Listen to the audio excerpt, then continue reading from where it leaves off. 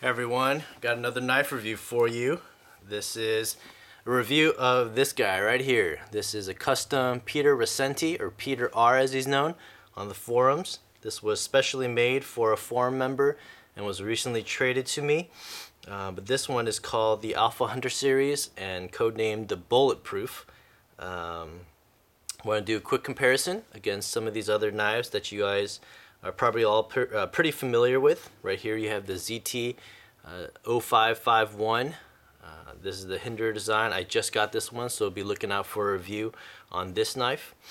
Here you have the large micarta Sabenza 21.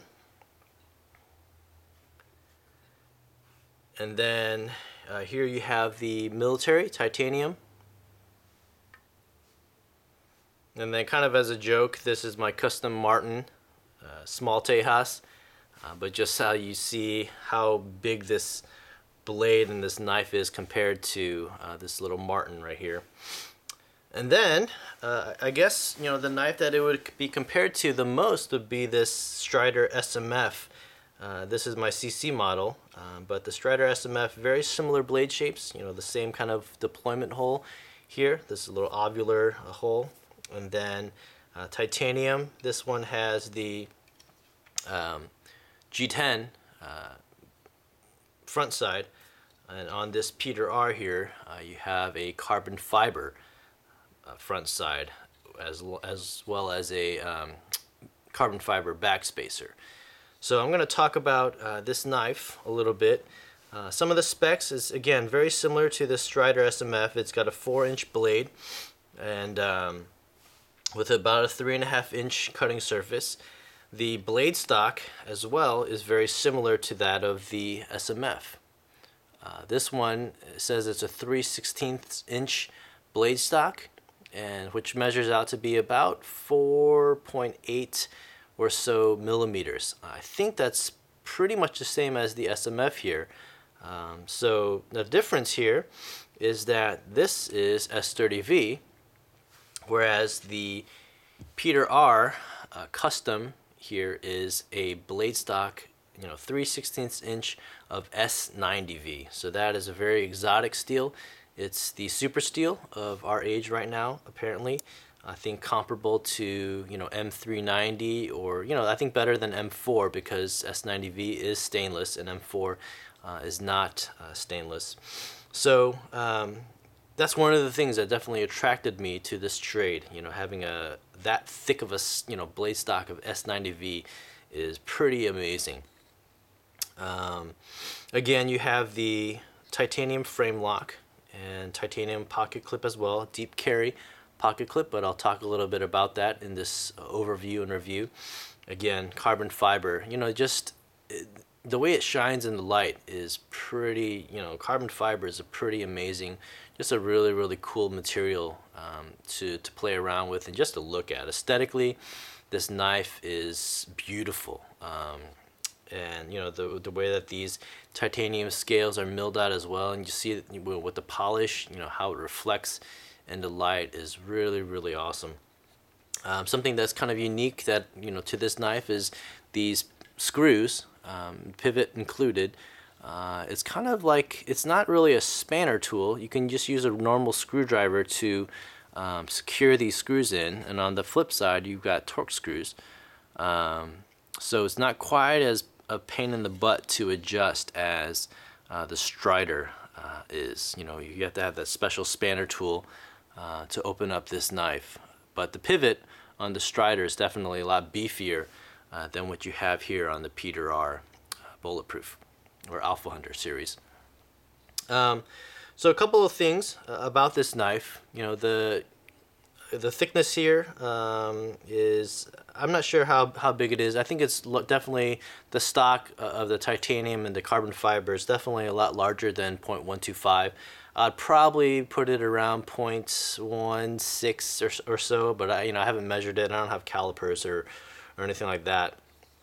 Overall feel of the knife, you got a double choil here to grip your hand in here for any kind of fine cutting, as well as if you do hold it towards the end. It's a pretty comfortable knife in general. and a large one at that. You know, this blade width is huge. You know, even thicker or you know, wider than the Strider is.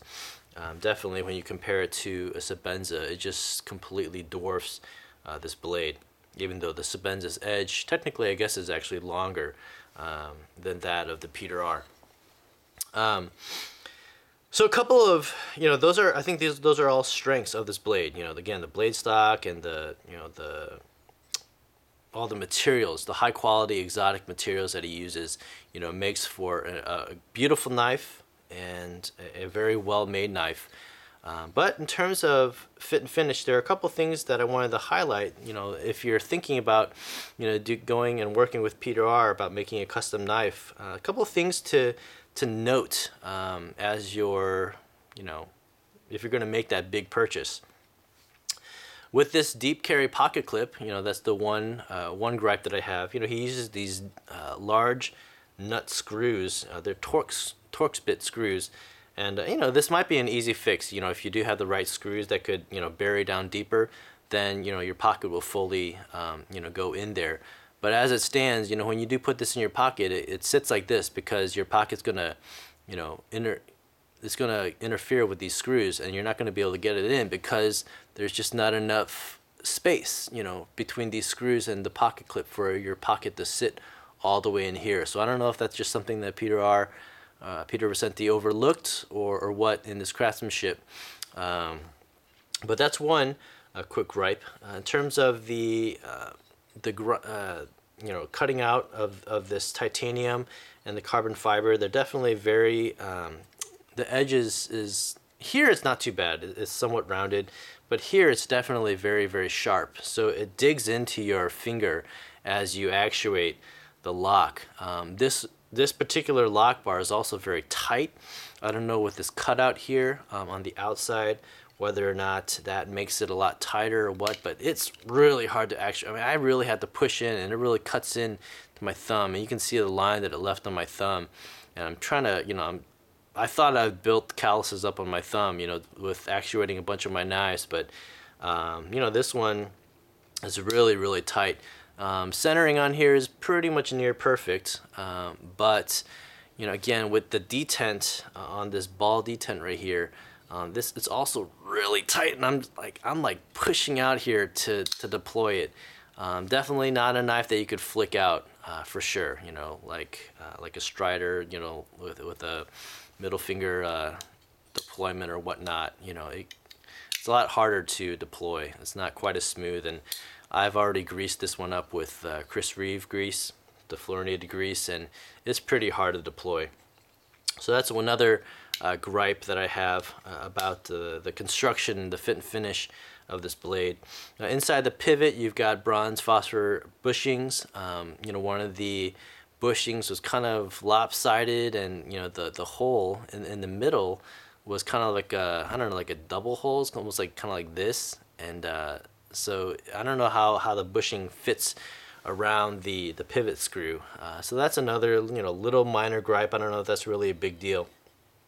But finally, the one thing that I did notice about this knife that I thought was quite interesting, I've never seen this in a frame lock before, maybe because I'm still, I don't know if you would consider me new to the knife collecting community, but I don't know if you're going to be able to see this in this video here with the lighting here, but this lock bar does not sit flush with the blade tang.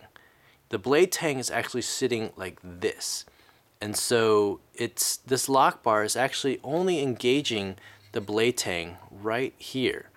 If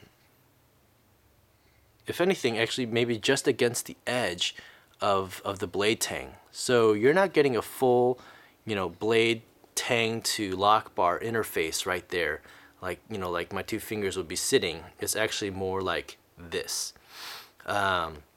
Now, there's absolutely no blade play whatsoever, so I don't know if that really matters when it comes to the strength of this knife. You know, this blade tang also, you know, sits against this. There's a blade stop pin here as well, and it's kind of buried within this backspacer right here. So the backspacer sits against this blade stop pin pretty well, and it works, you know, again, it works well. There's no, absolutely no up and down blade play. Side to side blade play, there's nothing there as long as this pivot is tightened down. These screws are pretty big compared to some of the other screws that I've seen out there. So overall, you know, Peter Rassenti on his website, I think it's alphahuntertactical.com. You know, on his website, he talks and says that, you know, they're constructing some of the most overbuilt knives out there, or custom knives out there. So if I were to, you know, ask or you know, evaluate whether or not this is an overbuilt knife, then I would definitely say yes. You know, this would be the ultimate, you know, working knife. I would have no problems other than maybe the carbon fiber, but again, the carbon fiber makes it very aesthetically pleasing. It's a beautiful knife, and it makes it a lot lighter than what you'd expect in a knife this size. So, you know, overall, oh, one thing really quick, you know, this is not really jimping. This is kind of just carved out, kind of like a rock almost, and it's just, again, it's just there for aesthetics. Absolutely no effectiveness in terms of jimping. My thumb is just sliding up and down right there.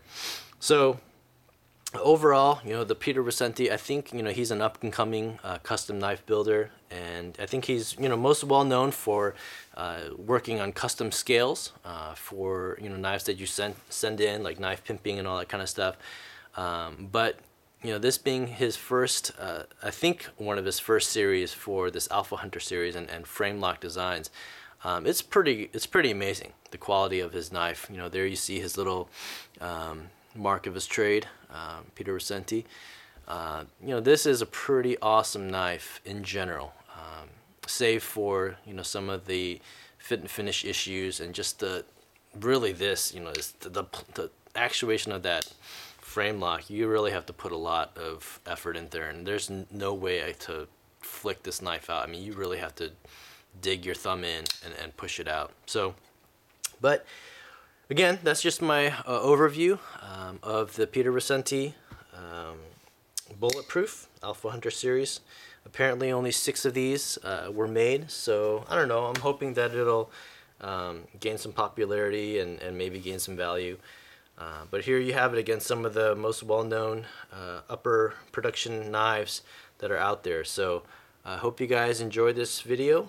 Please comment, just let me know what you guys think about this knife. I'd really be interested in your guys' take. Alright, so you guys take care. Have a good one. Bye.